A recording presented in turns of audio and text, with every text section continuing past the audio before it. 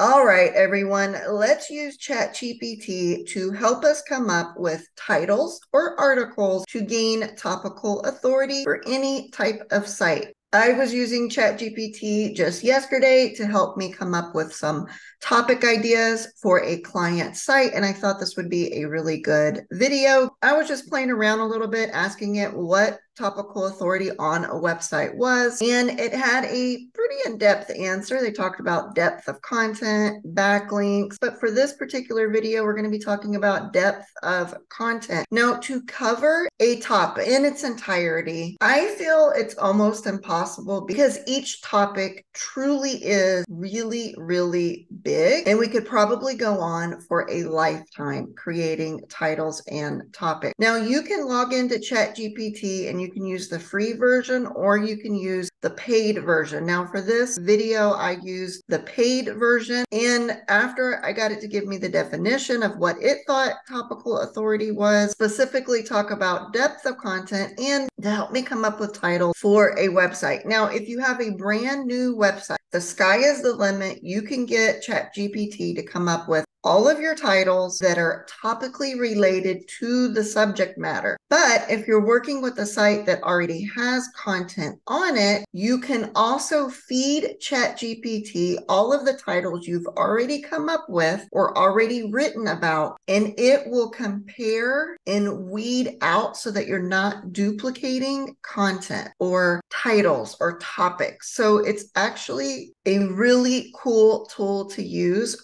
for this assignment. Now, for topical authority, I asked it to give me examples for tree services and to come up with content that should be on a tree service website. And what it did was talk about the services that should be mentioned. It talked about safety protocols that you can talk about. It talked about how you can use case studies or what you can talk about on a case study for a tree site. It talks about tree care tips. So it's almost like the basis of your actual website is what it was giving me. But if you drill in and ask more questions, it even gave me ideas for videos and infographics. It's pretty robust when you ask it questions. But what I was looking for is not like what would be on the overall website, but what can I write about topically to go on a tree service site that would help gain topical authority for that site. So what I'm asking it to do is, can you create 20 article titles that take into consideration your last answers? It answered as to what could be on the site or what should be on the site. So I'm saying take that into consideration and then give me 20 titles that would be on this website. And it gave some really nice titles. It's talking about the ultimate guide to seasonal tree care tips, pruning 101, emergency tree situations, what to do after a storm, safety protocols that tree experts have to follow, a closer look at local trees. So it gives you basic titles. Now, you can get it to keep going, or you can even ask it to even drill in a little bit more to your subject matter. So for instance, if I was working with a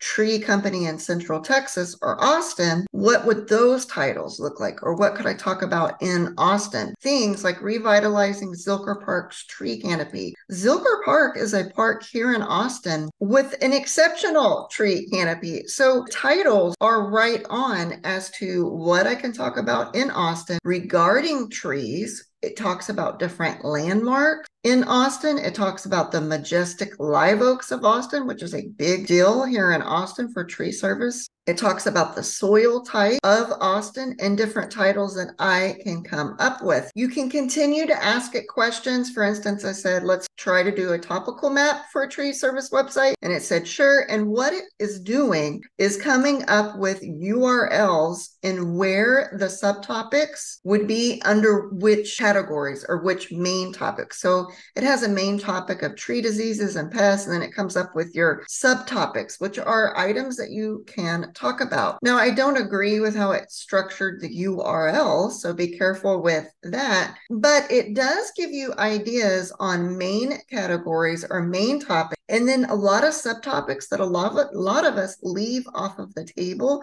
when we're producing websites. A lot of times we'll leave out common tree diseases or treatment options or how to prevent pests. We don't think about everything surrounding that topic. So I think AI is really good for this to help us open up the box or the window on what we can talk about. And like I said, if you have a website that's already produced hundreds of pieces of content, you can feed AI the list and it will then compare it against the list it's giving you or tell you where your topical gaps are and suggest titles to fill them across the site. If you wanted to take this a step further, you can even feed all of your competitors' titles into here, and it will compare it against your titles to tell you what your competitors wrote about that you have not written about and tell you exactly where your topical gaps are when compared to your competitors. I actually just did that for a client I've had for years. I thought that there was nothing I could possibly cover topically, but when I compared it against 4 or 5 different competitor sites, I realized there was a lot more we could talk about that was topically related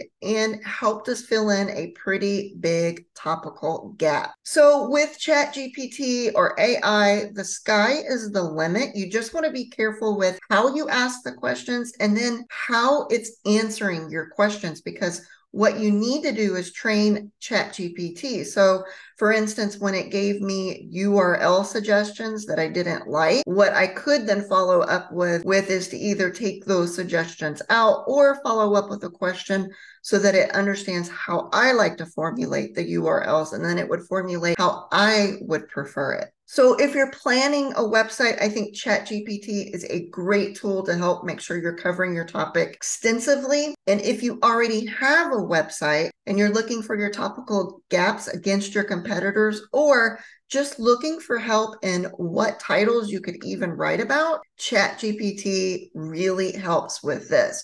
Now, it gave you titles or ideas. You can then ask it to give you writer's notes for each title, so that you're able to hand it off to your writer. But the next step that I actually do is take a look at the titles, what the subject matter is, and then I look to see if there's traffic, or look to see if there's a way I need to rewrite the title to pick up a particular keyword that I'm trying to gain. For me, Chatgpt has been a lifesaver in making some of the processes in SEO lightning fast. It used to take my team a couple of days to give me 20 to 30 or 40 title articles that was well researched, but Chatgpt is doing it within seconds. Comment below how you're using Chatgpt to help you with your SEO.